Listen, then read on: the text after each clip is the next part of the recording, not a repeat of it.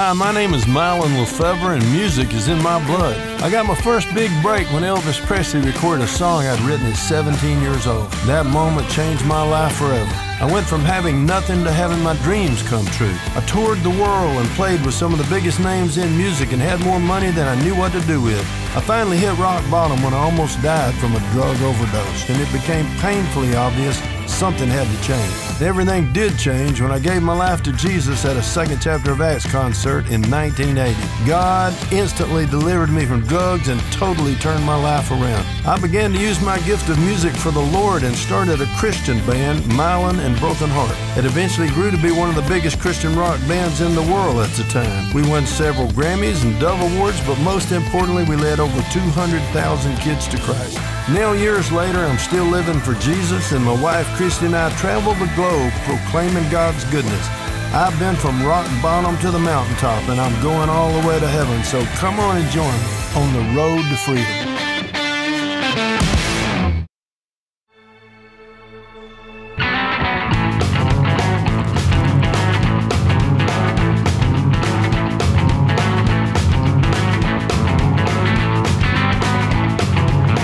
Here we are again in Monument Valley, this magnificent Monument Valley, Utah. It is outrageously wonderful. I mean, you talk about beauty that God has created. I know we're talking about big rocks, but you know, we are made out of dust. And look at this beautiful thing, right? Come on, somebody. Preaching good, man. Anyway, we are sharing information this week on the fruit of the Holy Spirit. Last week, we taught on love. And this week, we'll be talking about joy, unspeakable and full of glory. And it is real. It is. God wants us to enjoy being Christians. Yes. He wants us to enjoy His presence. He wants us to enjoy each other. He wants us to enjoy the beauty of His creation.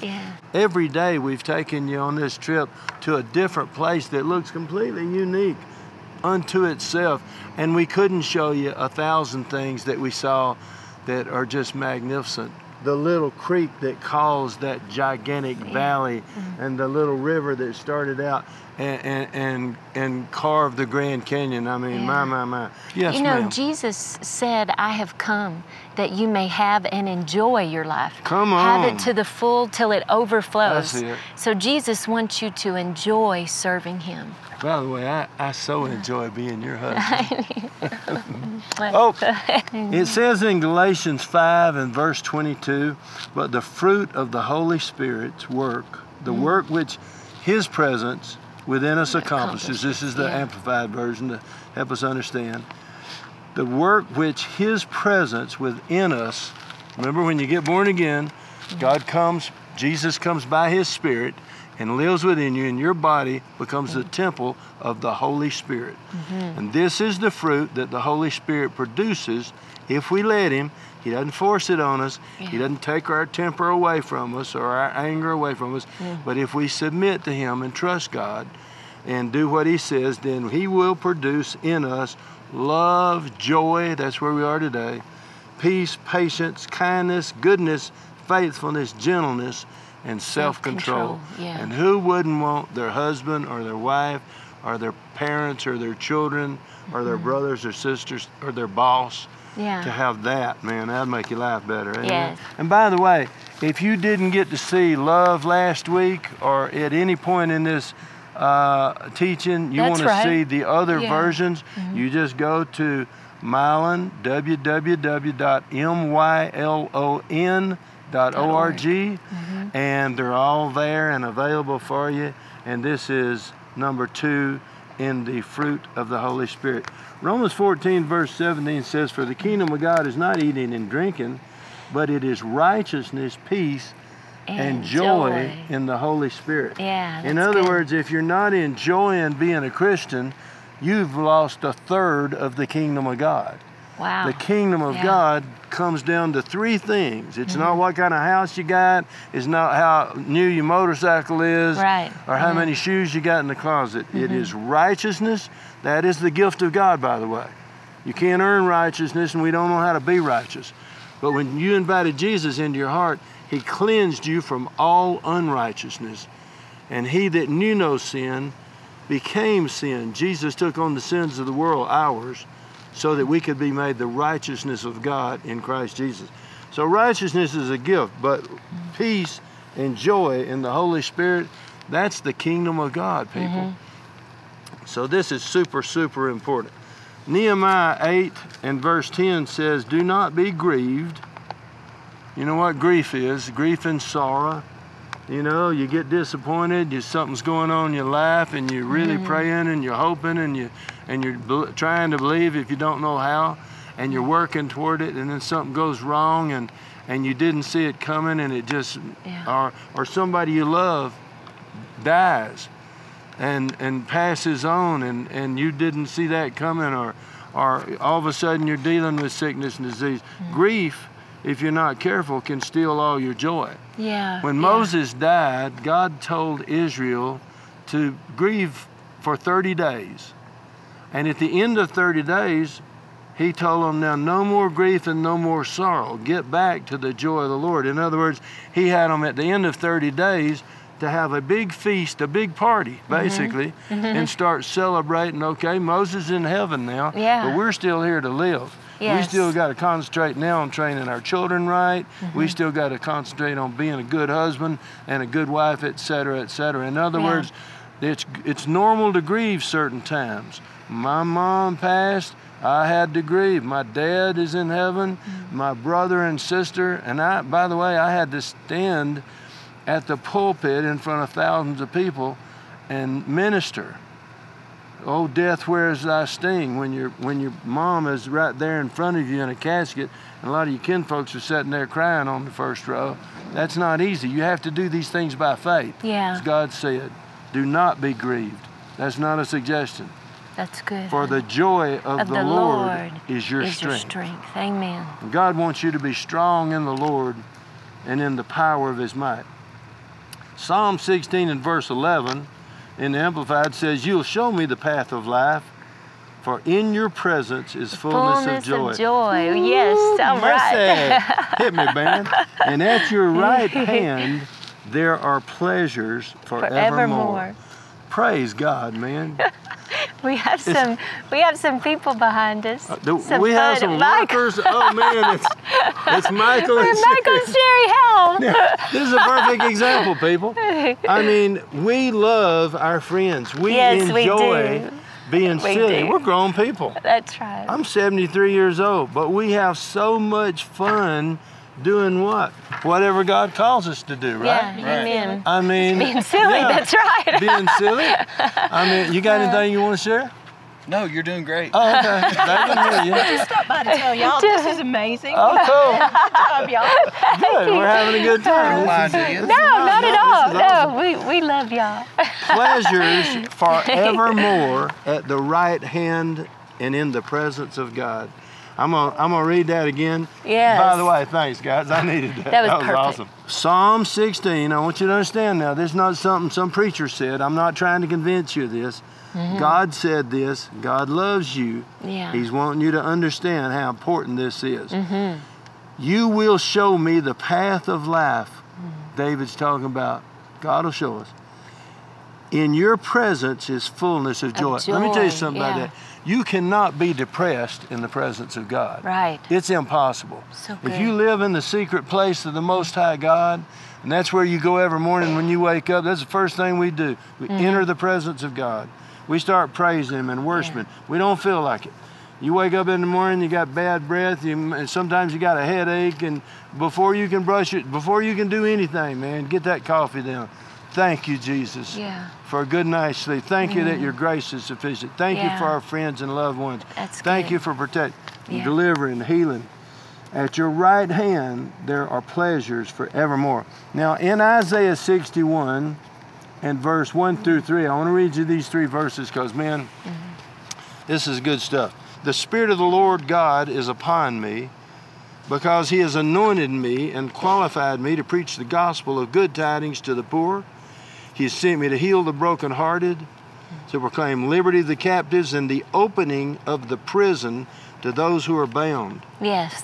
And to proclaim the acceptable year of the Lord, the year of God's favor. Oh, that's good. The year of God's favor. By the way, that's this year, y'all. Yeah, amen. And the day of vengeance of our God, to comfort all who mourn, to grant consolation and joy to those who mourn in Zion, to give them an ornament of beauty instead of ashes, the oil of joy, yes, instead of mourning, that's good. the garment of praise instead of a heavy burdened and failing spirit. So I don't know what's going on in your life, but I can tell you that I believe with all my heart the anointing of the Lord, the Spirit of the Lord is upon me.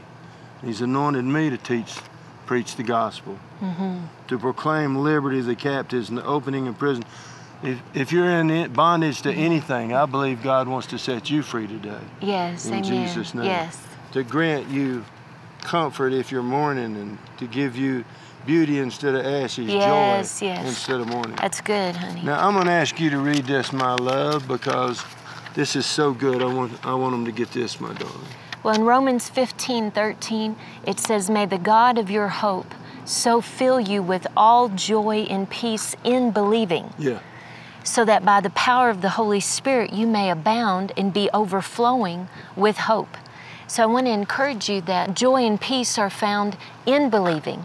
The good news is if you've lost your joy and peace today, you just need to get back in faith. That's it. You need to get back to believe in God. That's it. Amen. And this next verse deals with exactly that, man. This is how to get back in faith. Galatians says that the people of faith are blessed and they're made happy. Come on. And they're favored by God. So That's people right. of faith are happy people. That's right. Amen. That's right.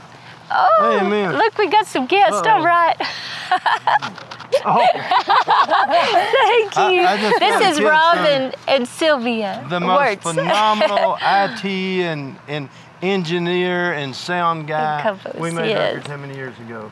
25 probably, yeah. The Robster is my man, people. I'm telling you, there's nobody better.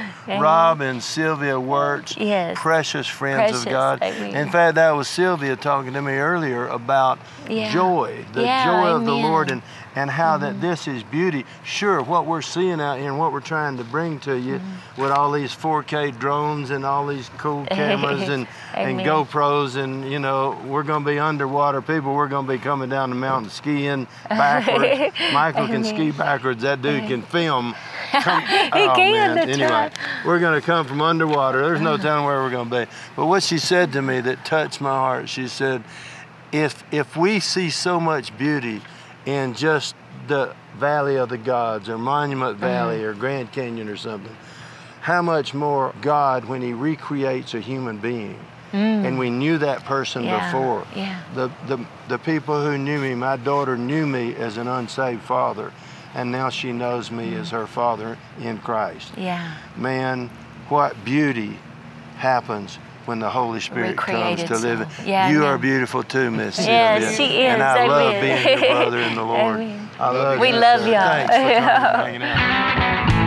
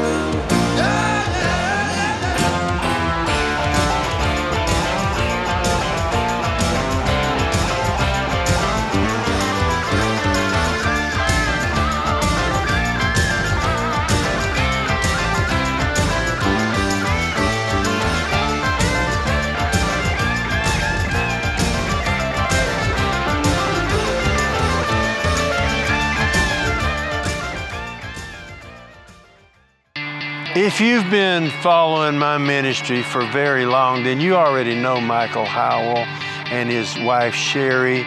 They've been partners with us in ministry for so many years. We've made records together, probably 20, 25 years. Yeah. Rob, our sound guy here, Matthew and Mary. There's so many guys that you would know. But I asked Michael to step in here for a second because not only do we work together making music or we made a 5-year devotional church on the run together. We've done all kind of stuff all over the world together. But I asked Michael to come in and join me because I partner with his ministry because they do things that I can't do. And he partners with my ministry. He sows his finances in our ministry and helps us to do what we're anointed to do, and vice versa. You want to share something, Michael, about how that works? For me, it's just the reality that we need each other in the body of Christ. No one ministry or one minister or one person is anointed to do it all. We all have our place and our gifting and our part to do in the kingdom. And so when I sow into you, there's an anointing that's on your life that I partake of. And when you sow into me, vice versa. Exactly. And we also reap the financial benefit. And so, exactly. In short, we need each other. We need each other, and we need you. We need your help just like you need ours. If you want to help us to take a whole bunch of people to heaven when we go, then all you got to do is go to mylon.org, mylon.org, click on Team Mylon, fill that out, become our partner, and we will believe God with you for supernatural increase in your life. God said it, we believe it, and we expect it, and we'll be praying for you, you'll be praying for us, and you and me will take a whole bunch of people to heaven with us when we go, and God will bless you for it.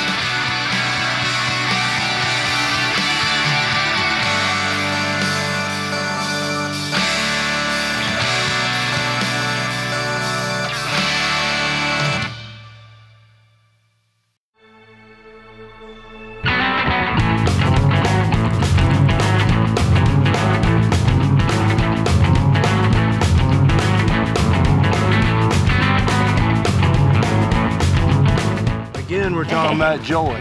Joy, We're talking about how much we enjoy our friends. We enjoy working together. We enjoy the Lord. Acts 20 and verse 24 says, "But none of these things move me. Neither do I esteem myself dear to myself, if only I may finish my course with joy.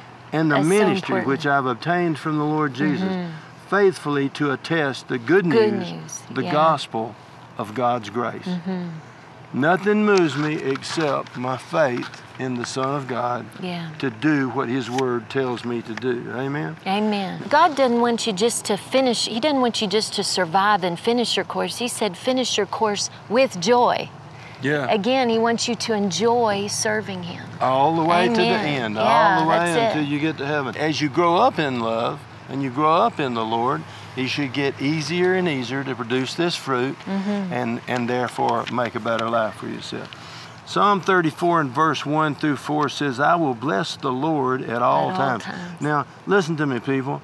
God has given you a will. Yeah. God has given you your will. He will not violate your will. You can be as ugly and mean and harsh and unkind and angry as you want to be. Yeah. Or you can be kind and good and full of joy and full of peace. It is a choice. Amen. It is. The bad stuff happens to everybody. It's not always easy for anybody. We've all been through persecution. We've all been through heartache and pain of different kinds. We've all been through loneliness and rejection. We've all been lied to and lied about. There is no way to avoid those things, people. This is not heaven. And today, this is Utah. But wherever you are, there's no way to get away from being tested and tried. Right. But the bottom line is, if you want to, you can bless the Lord at all times. It's your mouth, it's your heart, and it's your mind. His praise shall continually be in my mouth. I've made that decision. It's my mouth, and I'm going to fill it with praise of God. My life makes its boast in the Lord, King David said. And by the way, this is why God made him a man after God's own heart. Yeah, that's right. My life makes its boast in the Lord. Let the humble and afflicted hear and be glad. When I boast in the Lord, I'm not boasting in me. I didn't earn anything. I didn't do anything. I'm nobody. I'm boasting in In how the good God Lord. is. Yes. And if I have anything, that means you can have it. Yeah, yeah. The Bible says, if I've been healed, let the humble and afflicted hear and be glad, and magnify the Lord with me. Let us exalt his name forever. Together, amen. I want you to know that he'll do it for you. If he healed me and forgave me and healed our marriage or whatever, he will do it for you. That's it. If you give him a chance. Oh, magnify the Lord with me, and let us exalt his name forever. Together. I sought the Lord, and he heard me and delivered me from all my fears. And then here's my favorite, verse 8. Oh, taste and see the Lord is good. Yeah. And blessed is the man who trusts in him. That's it. I see sneaking I up see on me. someone coming. I see who's coming through here. Look, we the got ultimate Yes. directors and producers of so many of God's best TV shows. Matthew and Mary Kurth are the best, and they stay behind the scenes. I can't get Matthew to preach, you know, because this is his ministry. Yeah. This is what he knows he's anointed to do. He does it better than anybody. And Miss Mary, I don't know what we'd do without you. No, we love directing them us and so telling much. us and keeping us organized. You want to share anything? I'm just blessed and honored to be a part of this and what the Lord's doing in these last days. And this message of joy today, man, if you get a hold of that, it says the joy of the Lord is your strength. That's it. So wherever you need strength in your life today, let his joy speak to you and bring you up to that place and let him be your stronghold. Yes. Come on, Hallelujah. girl. Awesome. These guys produce a lot of stuff from Kenneth Copeland Ministries. Eagle Mountain. Eagle Mountain International Church, Pastor George and Terry Pearson's that's our pastors, all of our pastors. So, man, we just love them. We enjoy serving God with these guys. Yes, we and love again, them. that's what we're talking about Amen. today. We Thanks love for coming y'all. and helping us. It says in Philippians 4, rejoice in the Lord always, and then God says it again. Again, I say rejoice. James 1 and 2 says, my brethren, count it all joy when you fall into various trials or tests, knowing that the testing of your faith produces patience. That's the fruit of the Holy Spirit. And then I'm going to close with this. Be happy in your faith. This is 1 Thessalonians 5 and 16. Be happy in your faith and rejoice and be glad-hearted always. Always. Well, man, that's good. we love you and we're believing God with you for the joy of the Lord to make you strong, to build you up. Yes. We're praying that God will strengthen you in the inner man. That's what I pray for myself every day. It's 73. I'm doing 1,200 miles on a motorcycle this week. If it rains, it rains. If a bug hits me, a bug hits me. But praise God, at 73, I can get out on my Harley with my friends and go have some fun and serve God together. Amen. So I need the joy of the Lord to keep me strong. I need the peace of God that passes understanding. And you do too. So, man, whatever you're doing, wherever you're going, whatever's going on in your life, keep the joy of the Lord strong in you, and you'll be strong until we see you again. I'll be praying for you, and in the meantime, don't forget to stay on the road to freedom.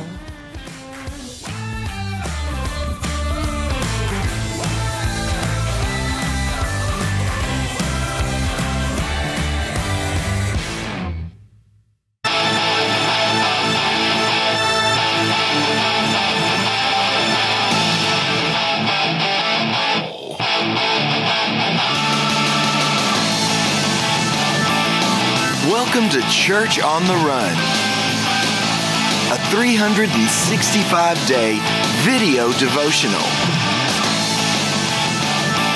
Join Mylon and Christy Fevre along with some of your favorite gospel and contemporary Christian artists and ministers from some of the most beautiful and interesting places in the world. The encouragement from God's Word you need is available daily on our Facebook, YouTube, and website. Get the Mylon.org app and watch on your iPad, iPhone, or Android. Church on the Run, a fast, easy, and fun way to build your faith 365 days a year. Go to Mylon.org to subscribe today.